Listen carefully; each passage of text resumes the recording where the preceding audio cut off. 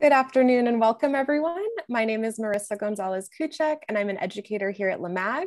Thank you so much for joining us today for LAMAG Play, This Is My Story with C.O.L.A 2021 Visual Art Fellow Phung Huynh. If you have not already had a chance to do so, I highly recommend you check out the show. We're gonna put a link to it in the chat as well as a direct link to Phung's work. This virtual LAMAG Play program is an extension of what we usually do for drop-in family programs held under the terrace of the gallery. And we've adjusted that typical format for the virtual space and we hope you all enjoy it. Before we get started, I'd like to acknowledge some people who this program would not be possible without. Thank you, Phung, for developing this workshop and sharing your practice with us today. I also want to thank our partners at the Los Angeles Public Library and the Department on Disability for supporting this program. I actually think this is the first time that we are live streaming a program at the library. So a special hello to all of you that are tuning in from downtown. Can't see you, but want to make sure we acknowledge you're there. And finally, I want to thank all of you for taking time out of your busy schedules and joining us today. So before we get started, I just wanted to go through the plan for today and a few housekeeping notes. So if you plan on following along and haven't already done so, please gather your materials at this time, which are listed on the screen. The format for today's workshop is a little bit different than our other virtual programs. For the first 5 to 10 minutes, we're actually going to do some community introductions and we will pause the recording at that time. Then Phung will share a brief presentation about her work. And after that, she will guide us through making our own self-portrait zines. We're gonna have about 20 minutes to work on our zines, and then we're going to return to share our work and any final thoughts for the last 15 minutes. So the program should finish up around 2:30 today. And like I said, the presentation component is all that's being recorded. So right now, and Phung's presentation and demonstration of the zine, the work time, the community introductions, and the final thoughts will not be recorded. And a final housekeeping note, please keep your microphones muted if you are not intending on speaking so we can avoid any feedback and technical issues. If it's inadvertently unmuted, we will take care of muting it for you. However, during the presentation component and while we're working, if questions arise at any time, you should just feel free to unmute yourself and ask the question. Or if you're more comfortable, you can also type it into the chat and one of our staff members will ask it for you. So without further ado, let's get this started. It is my great pleasure to welcome Phung Huynh. Phung Huynh works in drawing, painting, and public art to explore cultural perception and representation. She has had solo exhibitions at C.O.L.A Gallery in Los Angeles, Gagosian Gallery in Beverly Hills, and the Sweeney Art Gallery at the University of California, Riverside. She has also completed public art commissions for the Los Angeles County Metropolitan Transportation Authority and the Los Angeles Zoo and Botanical Gardens. Huynh is currently professor of art at Los Angeles Valley College. So I'm actually going to pause our recording now. For me to share my story, and I can't wait to learn about your stories and for you to make art about your stories. That's what I'm really, really excited about. So I'm gonna go ahead and start sharing my screen.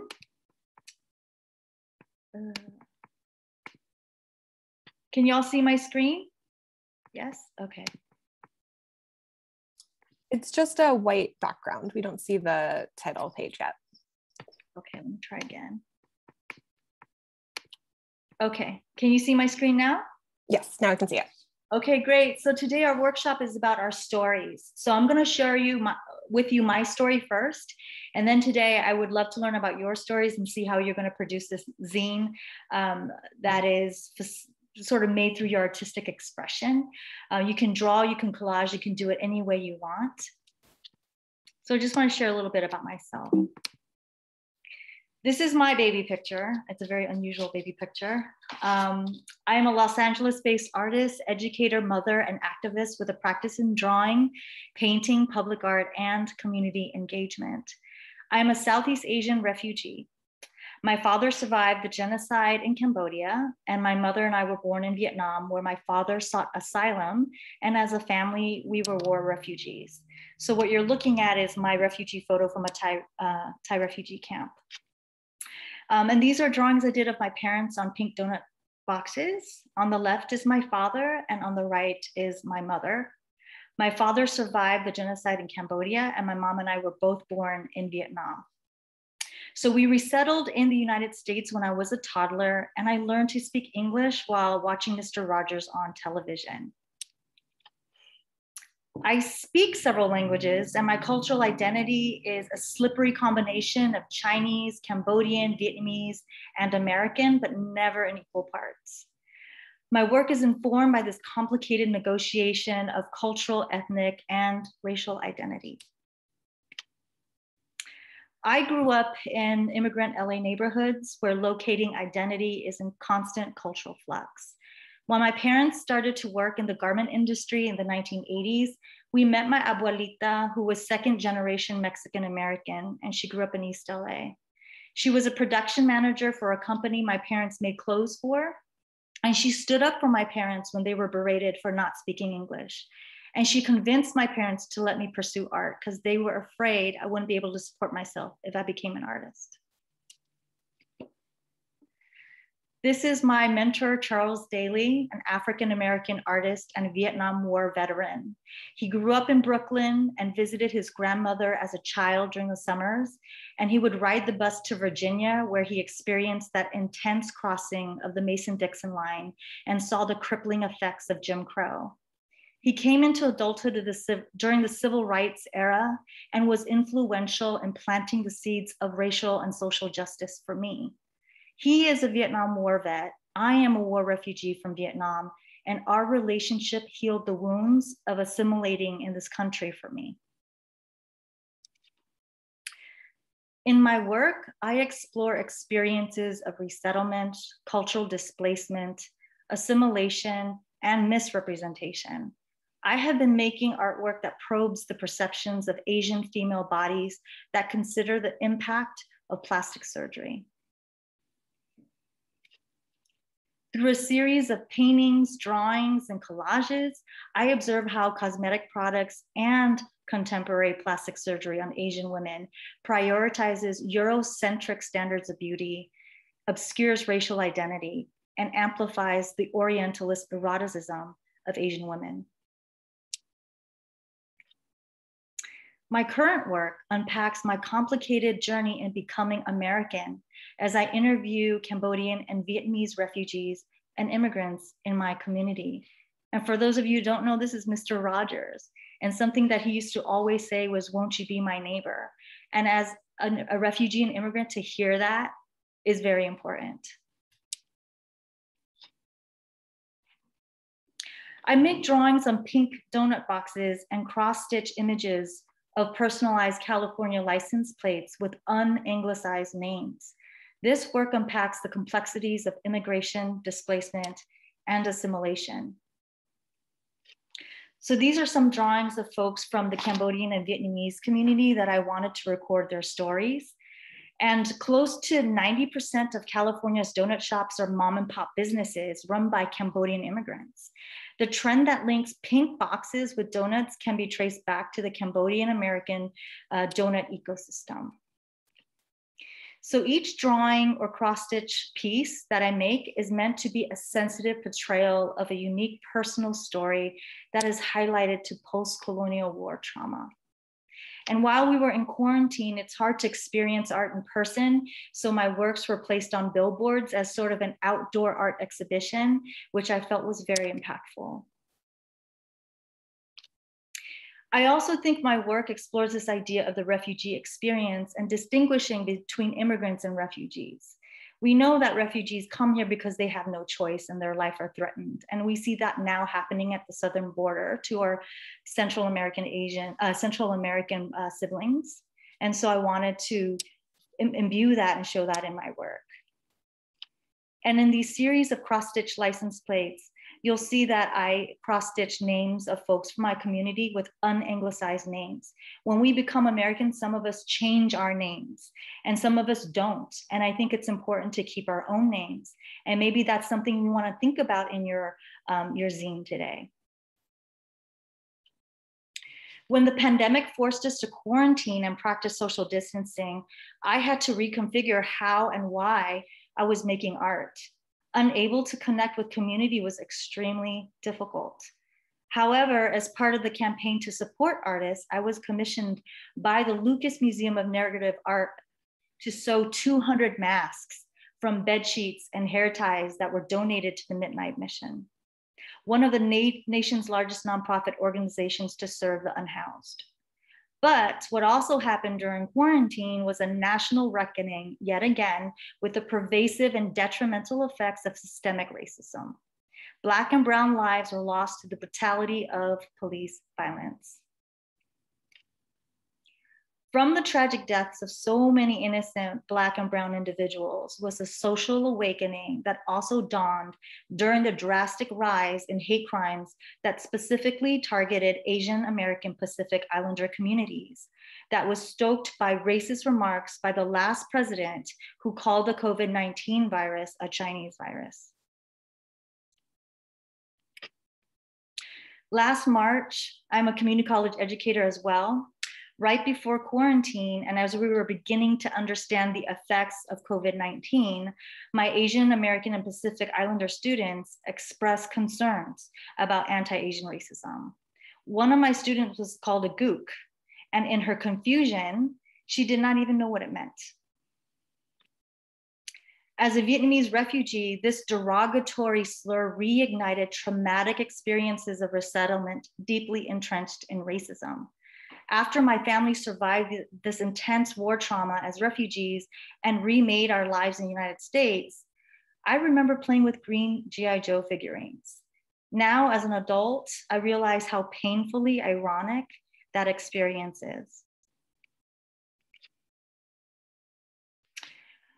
I was able to revisit my childhood and to include memories of the American War in Vietnam. And this was very central to the body of work that I created as a C.O.L.A fellow for the city of Los Angeles. In unpacking the legacy of racist monuments in the United States, I constructed a small mixed media sculpture made of a dollhouse and G.I. Joe toys.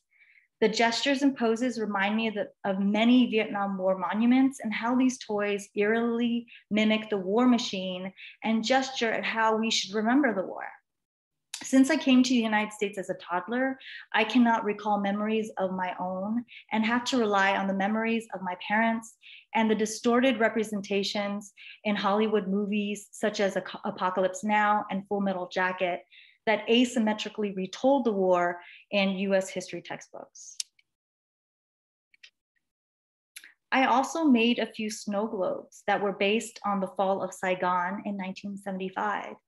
In preparation for the expected evacuation, the American Embassy distributed a 15-page booklet with a map that indicated the assembly areas where helicopters would be able to land to pick up people.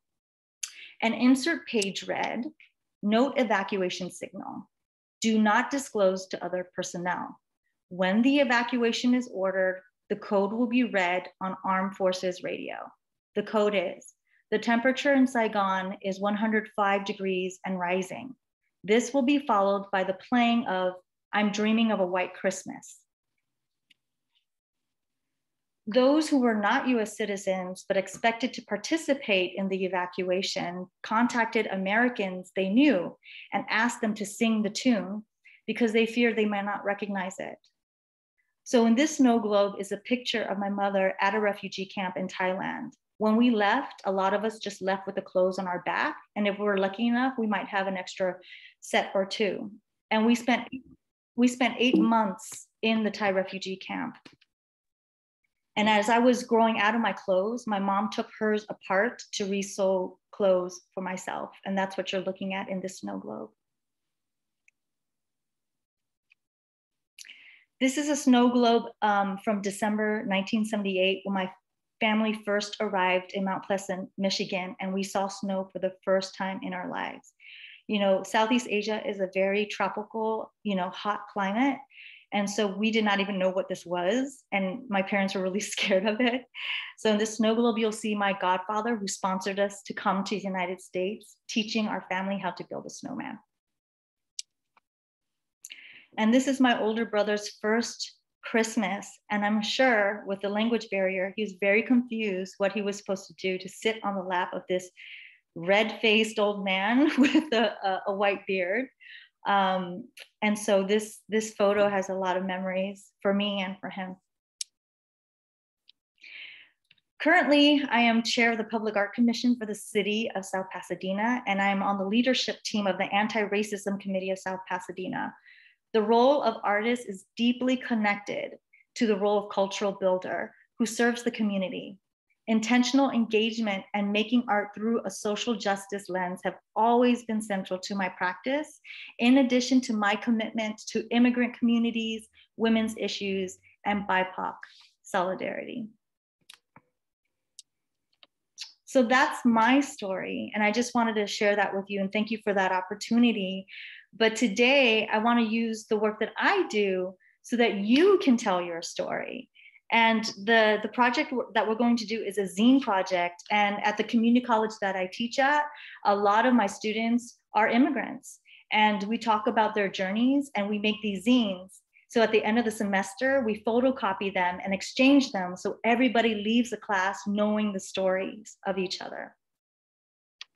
So these are just examples, you've seen this already, of zines from my students, and they're of all ages, all ethnic backgrounds, all different pronouns. And it's really, for me, I feel so privileged to learn about their stories. For example, this zine at the top is of a student who left Armenia at 17, because in Armenia, once you reach the age of 18, all men have to join the military. And he didn't, and he escaped through Mexico. He left to Mexico and crossed the border to get to the United States. Another student came from Laos. I have another student from Mexico. So I have students from all over the place. And they use this workshop, this assignment in this workshop that we're going to do today to tell their stories. So I just want to share with you some of these. And again, all of you have different artistic practices. Some of you like to draw, collage, write. There's no wrong or right way. I want you to just do this the way you want to do it. So when you look at these examples, don't feel like, oh, this is the way to do it. This is just one of the few ways.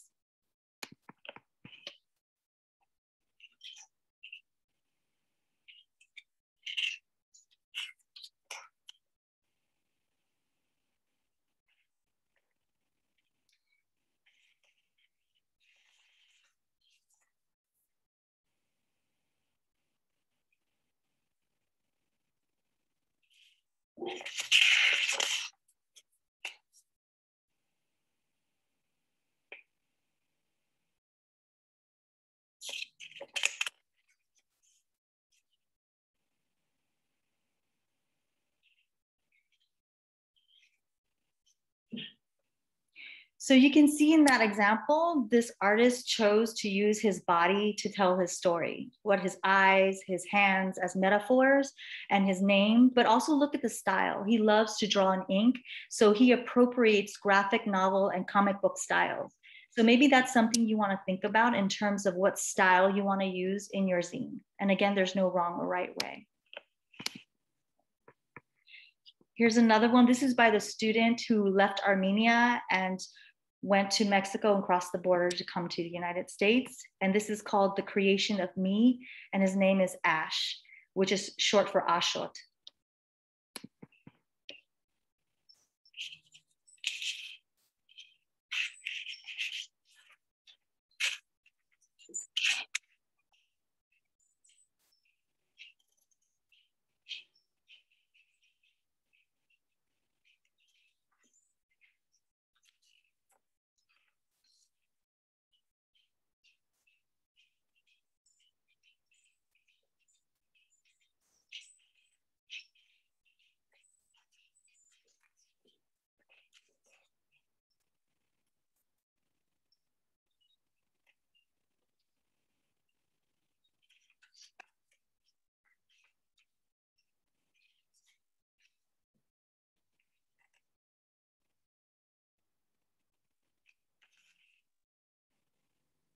So you can see with Ashot, his words are really powerful and how he merges image and text, right? So maybe that's something you want to think about.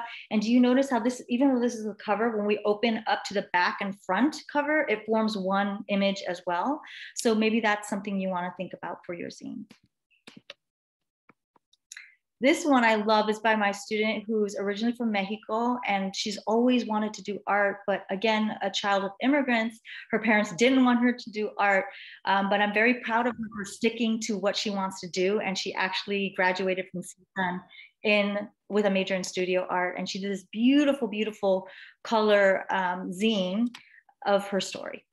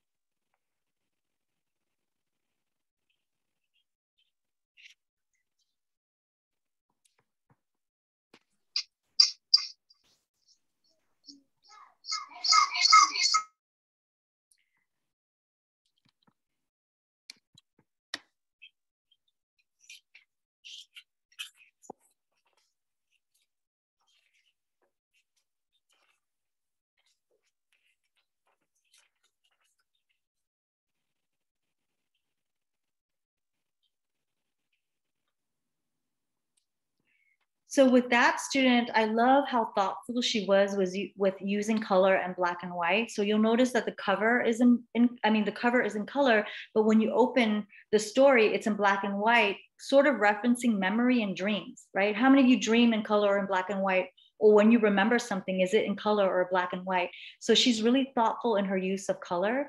And then as you notice in this image, when you open up the zine on the back, it forms a poster, a larger image. So I want this to be very accessible and not like expensive. You don't have to go to art store. So the zine is we're just gonna use 8.5 by 11 piece of paper. And it's going to be divided into 8 panels. You're gonna fold it up and divide it into 8 panels. And you're gonna cut the center. And I'll show you later in the video how to fold it up into a little booklet or a little zine. So basically, here's a little graphic of what that looks like. You'll have a little sheet of 8.5 by 11 paper. You're gonna fold it in half and then in half again and press until you get 8 sections in the paper. And I'm gonna show you a video of how to do that. And you're gonna prop the middle up and cut the center and collapse it and fold it so it creates a little book. And again, the reason why I like the 8.5 by 11 paper is that it's a standard size. You can photocopy it, you can print it, and you can distribute it. It's so grassroots, and I love that part about it. So let me show you a video of how, to take your paper and fold it. And I can always replay this later if you forget. And if you want to start now with the video, feel free to take your paper and start that. So you're going to take the 8.5 by 11 piece of paper, and you're gonna fold it in half, hot dog style or lengthwise. And make sure the creases are nice and crisp. You're gonna open it up, and you're gonna fold it in half again, hamburger style.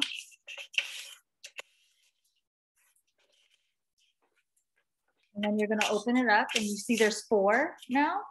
You're gonna take one end and fold it to the center crease.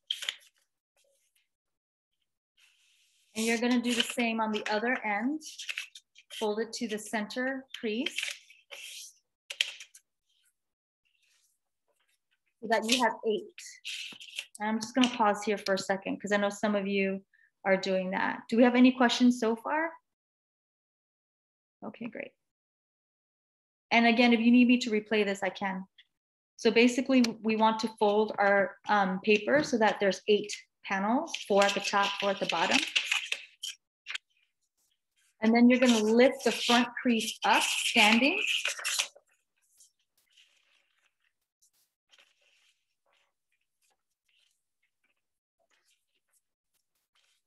Like so.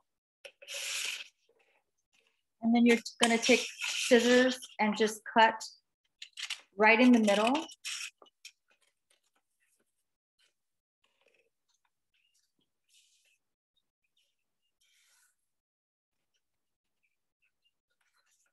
And then you're going to open it up and fold the panel back and collapse it so that the hole is in the center and you push all the pages in the middle of the hole. The hole's at the top and it should collapse into a book. So for those of you following along, I hope you got that. And if not, I can always replay the video. Any questions so far? What a good class. Okay, and again, if you ever need me to replay it, we can. And as Marisa mentioned, we recorded it, so you can always look back at that. Okay, so at this point, why don't we take just a quick 5-minute break so you can grab a food item or an ingredient that tells us about who you are. Sounds good? Okay, so let's come back in 5 minutes and go ahead and grab that. Could you repeat? Could you? I'm sorry, go ahead. What's the question? You said something. I'm sorry, what was the question? If you could repeat. You want me to repeat the video? Your speech. Oh, the presentation? The presentation was recorded, so Marisa can share that afterwards. So if it's okay right now, why don't we just go ahead and grab a food item and come back in 5 minutes? That was it. Thank you.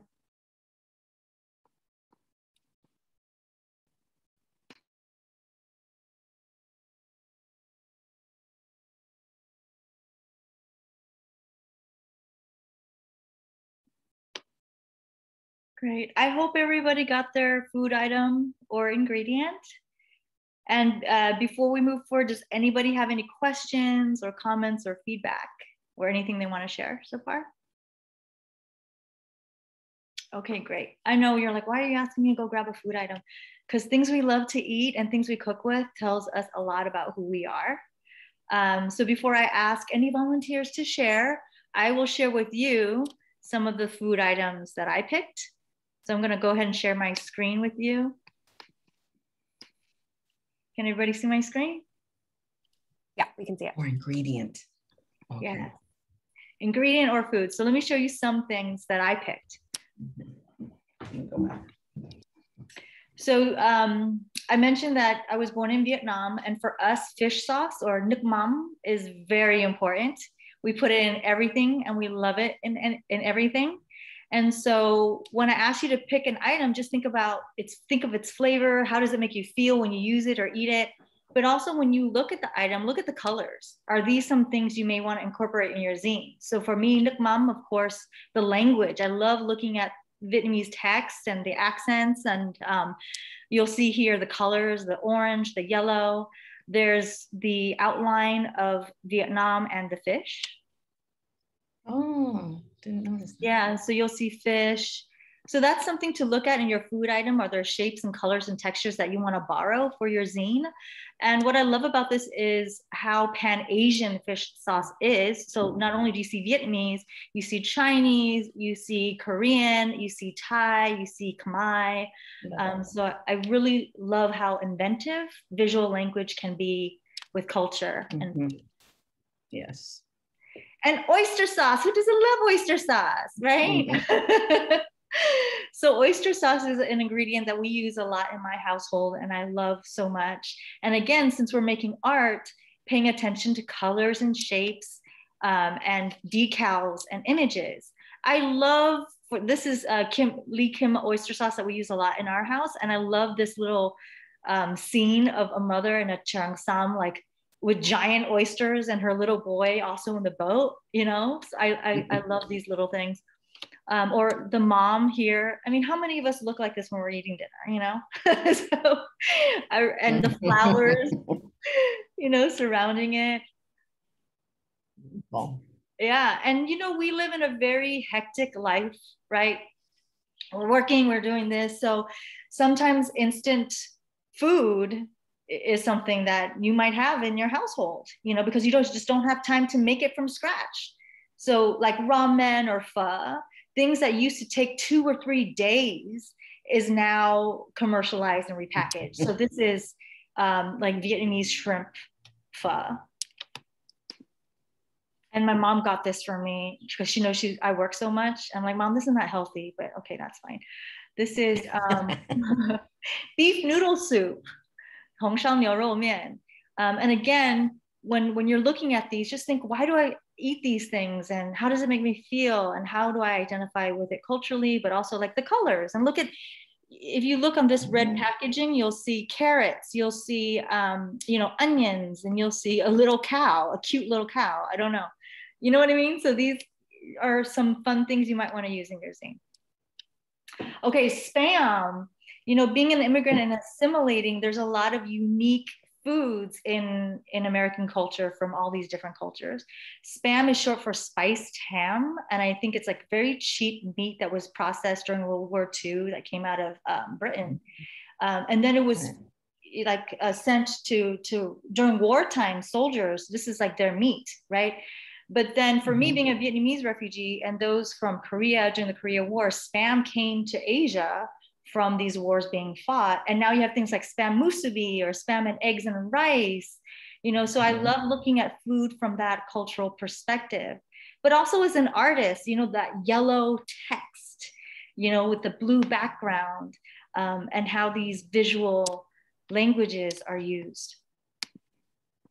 Okay, so before I move on, does anybody want to share their food item and show us their food? Yes, Rebecca? Oh my gosh, hopefully I've been, can you guys hear me? Yeah. Okay, I think I've been unmuted the whole time, I'm sorry. Okay. So I thought it was an item, not food item. So I brought a book, but forget about that. So no, share it anyway. Share it. Okay, I have jicama here. And I don't think a lot of people know what it is. It's kind of tastes like a potato.